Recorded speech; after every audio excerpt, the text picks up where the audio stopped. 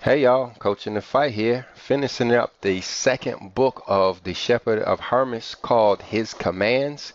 We are looking at Command 12, or the second part of Command 12. It's a summary. It says that the commands of God are not impossible and that the devil is not to be feared by them that believe.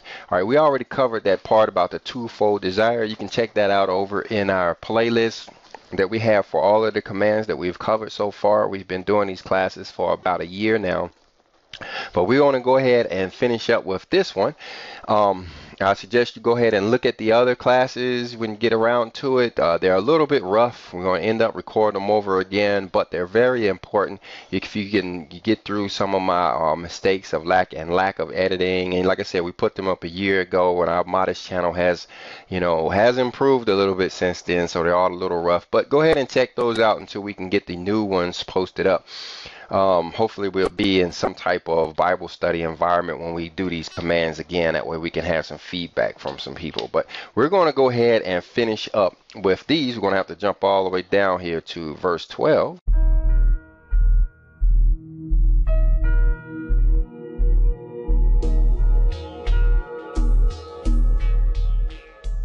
All right, verse 12 says, "And when he had fulfilled these 12 commands, he said unto me, Thou hast now these commands, walk in them, and exhort those that hear them to repent, and that they keep their repentance pure all the remaining days of their life." All right, guys. So what does it tell me to do here? It tells me to exhort you guys and tell you guys to repent. These are 12 commands talking about anger. I wish I had reviewed them all. Talking about anger, talking about doubtfulness, talking about sadness, talking about evil desires, talking about the fear of one father. There's 12 commands here, and we have to walk in these commands. Like we said in the last chapter, these were supposed to have been part of our doctrine anyway. They were supposed to have been, the Shepherd of Hermas was supposed to have been part of our canonical books. That's probably why we got 66 of them, letting us know that those books are incomplete.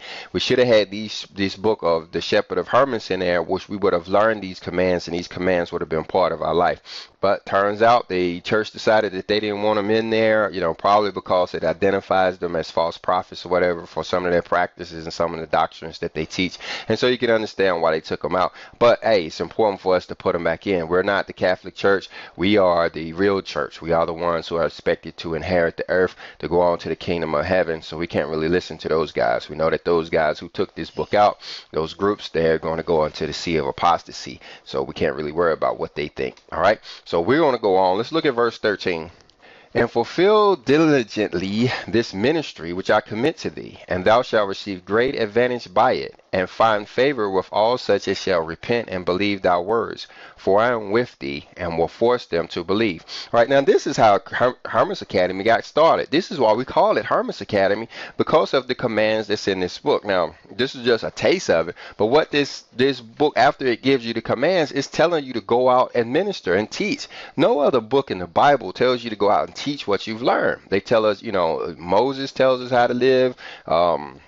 The Sermon on the Mount, they tell us how to live, but they don't never say, okay, take this information and go back and teach others the way Hermas does. It is even called, it said, see right there in verse 13, it says, "And fulfill diligently this mission." It's because he put us on this mission to teach. I'm actually trying to fulfill what he said to do here by teaching you guys here these mandates and these commands. That's how Hermas Academy got started. That's what we're doing. That's the purpose of Hermas Academy. Now, we teach a lot of other books. Don't get me wrong, we get distracted a lot. We end up over in the Third Testament, back in the Old Testament, and the New Testament, the Apocrypha. Just did a class on Enoch and the Big Bang Theory. So we get distracted a lot. But the purpose of Hermas Academy is to teach you guys the commands and the similitudes, which we give classes on the similitudes as well. Those are very interesting as well. And you can find a playlist on those on our channel. But let me get on. Let me mash the gas a little bit. "And I said unto him, Sir, these commands are great and excellent, and able to cheer the heart of that man that shall be able to keep them. But, sir, I cannot tell whether they can be observed by any man." All right, now Herman's about to get in trouble here, because he's saying, hey, them some good ideas you got there, but I don't know if nobody going to be able to do that stuff you talking about. How are we just supposed to be cheerful? How are we supposed to just stop being doubtful? How are we supposed to just stop being angry? How in the world is the average man just going to do this stuff? And, He's going to get chastised a little bit too. Let's look at verse 15. He answered, talking about the angel of repentance. That's who Hermas is talking to. That's who's teaching Hermas these virtues and these commands and these similitudes, is the angel of repentance. And he answered, thou shalt easily keep these commands, and they shall not be hard. Howbeit, if thou shalt suffer it once to enter into thine heart that they cannot be kept by anyone, thou shalt not fulfill them. All right, now see right there, he said once. If you even entertain the idea once that it's too hard to do, you won't be able to do it. So we got to be careful. This is one of those wicked thoughts that we have in our head, is that, we can't be happy, that we can't be cheerful, that we, that we have to be angry or whatever. That if we entertain those thoughts, it's going to corrupt us, and we got to watch out for that. Look at verse 16. But now I say unto thee, if thou shalt not observe these commands, and shalt neglect them, thou shalt not be saved, nor thy children, nor thy house, because thou hast judged that these commands cannot be kept by man. Now you have to understand who the angel of repentance is talking to. Of course, he's talking to Hermas, because he expects Hermas to come back and write this book that we're now reading. But he's told Hermas in an earlier verse that because he is the man of the house, because he's the head of the house, that he is the one who really has to learn all of these commands and teach all of these commands to his children, and make sure that his children are following and doing what he says. He told them in the earlier part, there's no need for me to afflict your kids. If you're not going to be afflicted, it's not going to help them. So, Hermas has gone through all of the pain and stuff. But look what he's telling Hermas. He said, hey, Hermas, if you don't do these, then your family is going to die. Well, let me read exactly what it says. They don't want to add no words. Thou shalt not be saved. Yeah. And what saved mean, I could get off on a tangent on what saved mean. People say, I'm saved all the time. And I want to say, well, saved from what? What are you saved from? How are you saved from something, a futuristic event? This event is supposed to happen in the future. How do you know that you are saved from it already?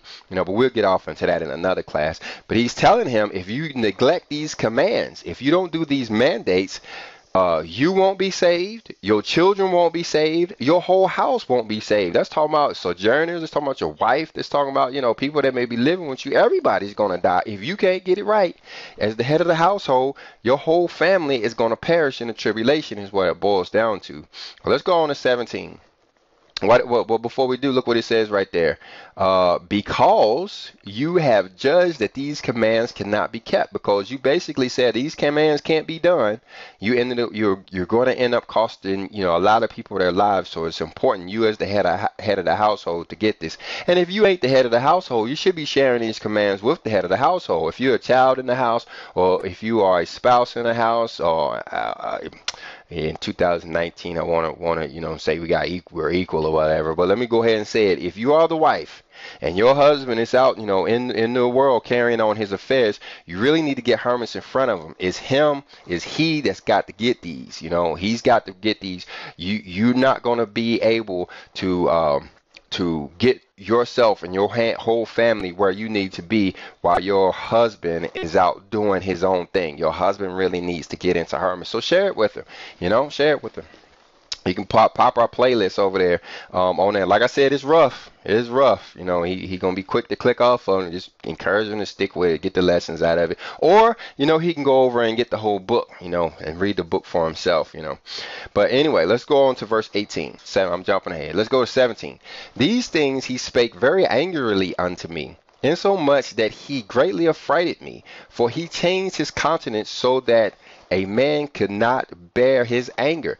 This is talking about the angel of repentance. This is a serious dude. We hear about this angel of repentance. He ain't no joke. He has a huge job to do. His responsibility is the repentance of all of mankind. He is over the repentance of everybody.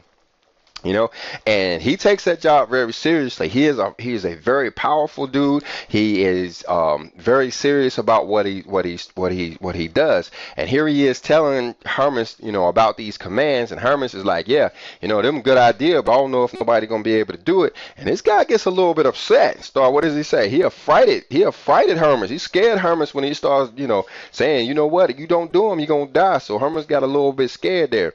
Verse 18, he says, and when he saw saw me altogether troubled and confounded, he began to speak more moderately and cheerfully, saying, O foolish and without understanding. So once he realized he is scared Hermas, got him about to, soil his britches or whatever, he starts to, come back and, be a little bit more cheerful with Hermas. Maybe, I guess he's realizing, yeah, I got your attention now, don't I? All right, look at 19. He said, unconstant, not knowing the majesty of God, how great and wonderful he is, who created the world for man, and has made every creature subject unto him, and given him all power, that he should be able to fulfill these commands. Yeah.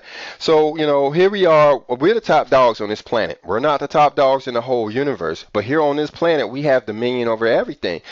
Shouldn't we have dominion over ourselves as well? And that's what these commands are, about us having dominion over ourselves by knowing how to act within ourselves.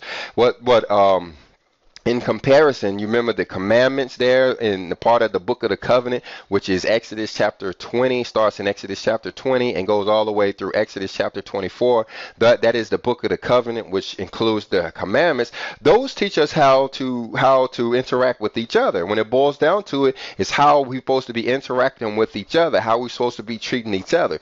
Well, the difference between these commands and mandates over here is they teach us how we're supposed to treat ourselves. What we're supposed to do for ourselves. Be cheerful. Don't be angry. And that kind of thing. So there is a little bit of a difference there. But let's go on to 20. He says, he is able, said he, to fulfill all these commands who has the Lord in his heart. But they who have the Lord only on their mouths, their hearts are hardened, and they are far from the Lord. To such persons, these commands are hard and difficult. Talk about us individuals who haven't had a chance to get around to figuring out what it is that we believe in. I mean, we believe in the Messiah. We believe in Yahushua HaMashiach, how his blood has been shed for our salvation or whatever. But we haven't gone any further than that. You know what I'm saying? It's like some of us have gone down and heard one church sermon by some good preacher, and we believed. But that was the extent of it. We went on back to doing those same things that we've been doing. Well, for those individuals who haven't taken the time to figure out what it is that they believe in, taking the time to understand who our Father is and what he expects of us, these commands are going to be a little bit more difficult for them to do. Only really because of doubtfulness. Doubtfulness, when it is going to be real easy for doubtfulness to creep in for the person who's not firmly grounded in the word, and it's going to make things a little bit more hard for them. But let's go on to 21. Therefore, ye that are empty and light in the faith, put on the Lord your God in your hearts, and ye shall perceive how that nothing is more easy than these commands, nor more pleasant, nor more gentle and holy. Okay, yeah, so once we start to learn the Father's ways and what he expects and how important it is for us to do these things according to his wishes, we start to get a little bit more motivation. It starts to become easier because it's necessary. We realize we have to do this. Our lives is at stake here. Not only our lives, but the lives of our children, our grandchildren, and those going on through the future. Just to get off on a little bit of a tangent here, I'm going to try to get back as quick as I can. But a lot of people believe that the world is about to end. I was talking to some guys yesterday who believe that the world is actually about to end here with this tribulation. I'm telling you, no. The world is not about to end. People are going to be still farming. People are still going to be getting married and having babies for the next 1,000 years. This planet is going to be here for another 1,000 years. It's just a lot of individuals are about to go away. 2/3 of all humanity is about to be annihilated here in this tribulation, and the ones specifically are the ones who will not get over their wickedness, who will not get over the hate. These individuals are about to perish. But I'm about to run out of power here, so let me see if I can run on. 22.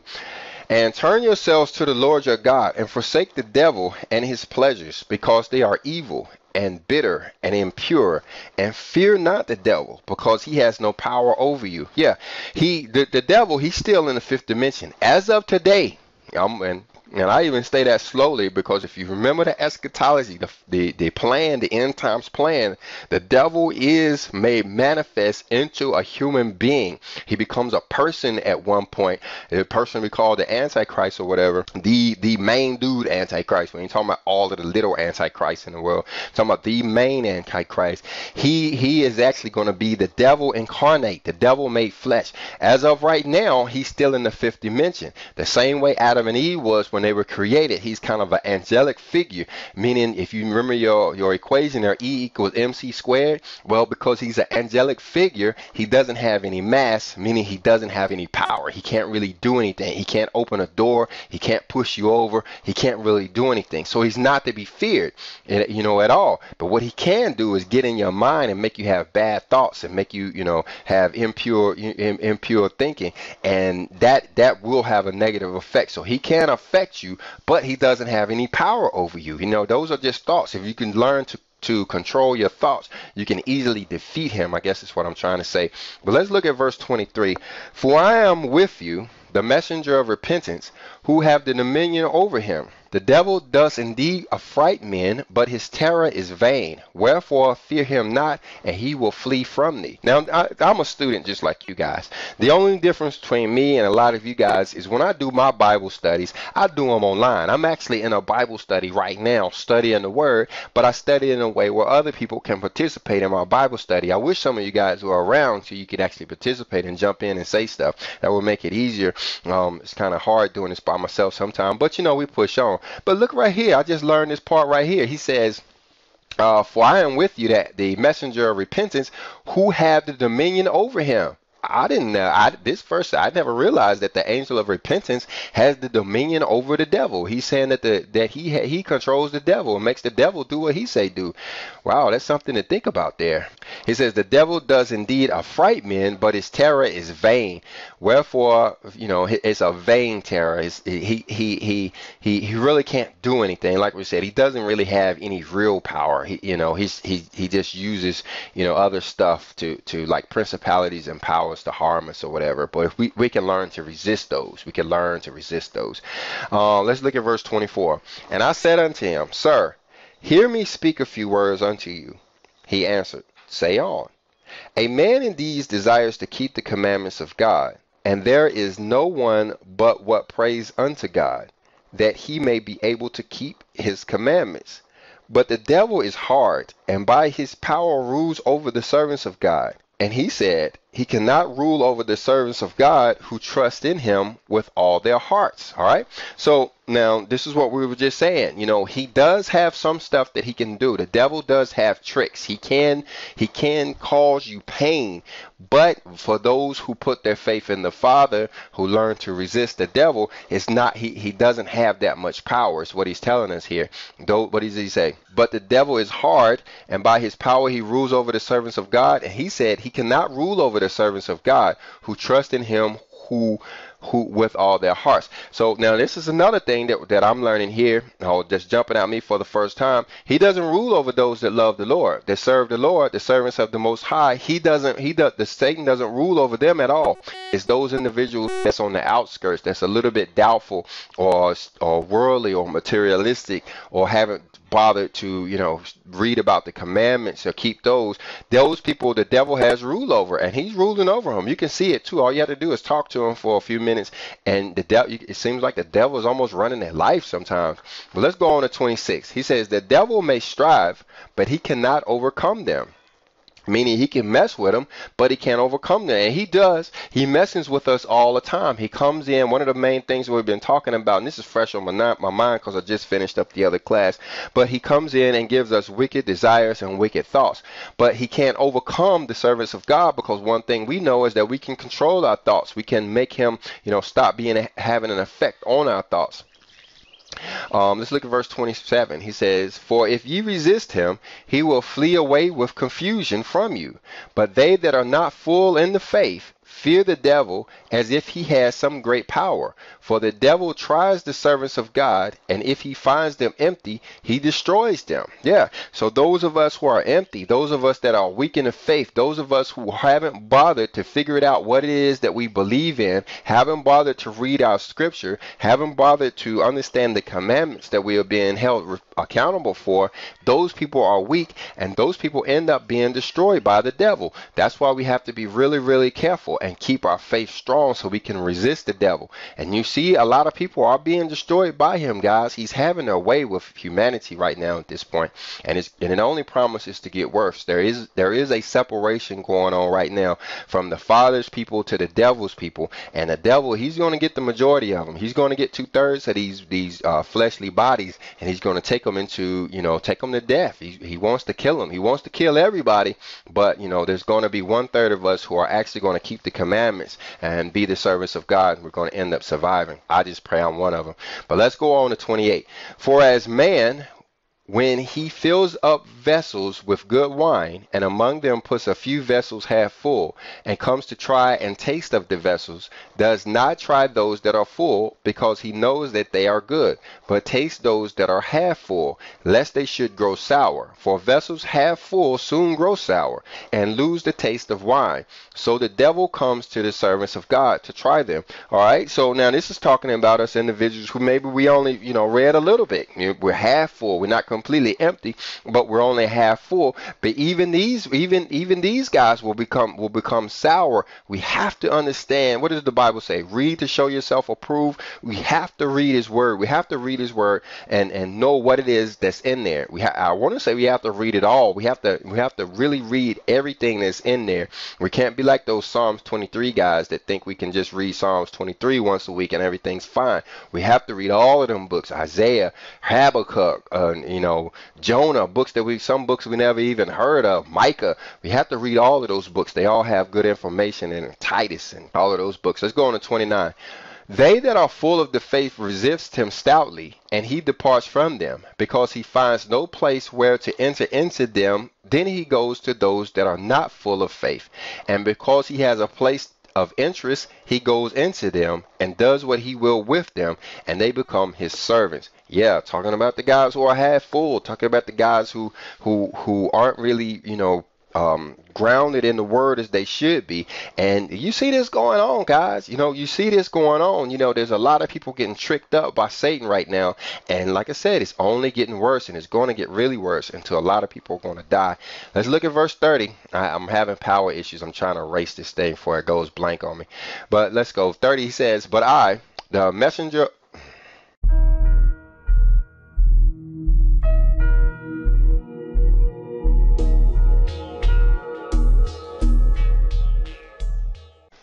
Okay, so I finally ran out of power, had to move to another location. So this may sound a little bit disjointed, but let's go ahead. Let's go to verse 30. He says, but I, the messenger of repentance, say unto you, fear not the devil, for I am sent unto you, that I may be with you, and as many as shall repent with your whole heart, and that I may confirm you in the faith. See, now, the shepherd of the angel of repentance, he is our helper. He is the one who not only is he responsible for us gaining repentance, but once we have repented, he is the one that will help us stay in there. He's going to be that angelic figure. Remember that he just learned a few minutes ago that he is over Satan. We learned in the New Testament that we fight against principalities and powers, not against flesh and blood. So it is this shepherd, this angel of repentance that is going, and I keep calling him a shepherd because he is a shepherd. That's what we call it, the shepherd of Hermas, because the angel of repentance is a shepherd and is kind of helping Hermas along, and he's going to be the one that's going to protect Hermas from some of this evil stuff that goes on. All Hermas really has to do, and all we really have to do, is repent with our whole heart, want to be away from that stuff, and we'll get a little bit of help. If we don't, we're going to get help in the opposite direction too.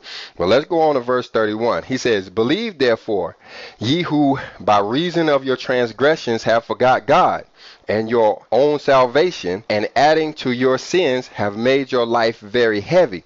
Talking about the individuals who had, like I said, have forgotten God. So you got to understand what really is going on here in 2019 as far as the faith is concerned. There's a lot of people you see who are claiming to be Christians or claiming to be this and claiming to be that, but they look a lot like atheists. They're denying the word. They aren't keeping the commandments. They're rebellious. They aren't doing anything they were supposed to be doing. Well, the thing about it, the atheists and the rebellious Christians, the rebellious believers are all in the same boat. And that boat is the boat that we don't want anybody telling us what to do. We want to be able to do what we want to do, and we don't want anybody, including the Father in heaven, interfering with what it is that we want to do. And so that's what he's talking about here when he says, ye who by reason of your transgressions have forgotten God, meaning they'd rather have the transgressions than having the Father. They'd rather have those wicked desires than have anything to do with the Creator. He says, and your own salvation, which is basically what they put in jeopardy by doing so, because life belongs to those that keep the commandments, and adding to your sins have made their life very heavy. That's what ends up happening, is to end up, with a hard life. It's really hard to live outside of the commandments, and that's what they're feeling, especially for those who want to be in the middle, want to call on the name of the Lord, but they want to do all of the devilish stuff. Life gets really hard for those guys. Well, let's go on to verse 32.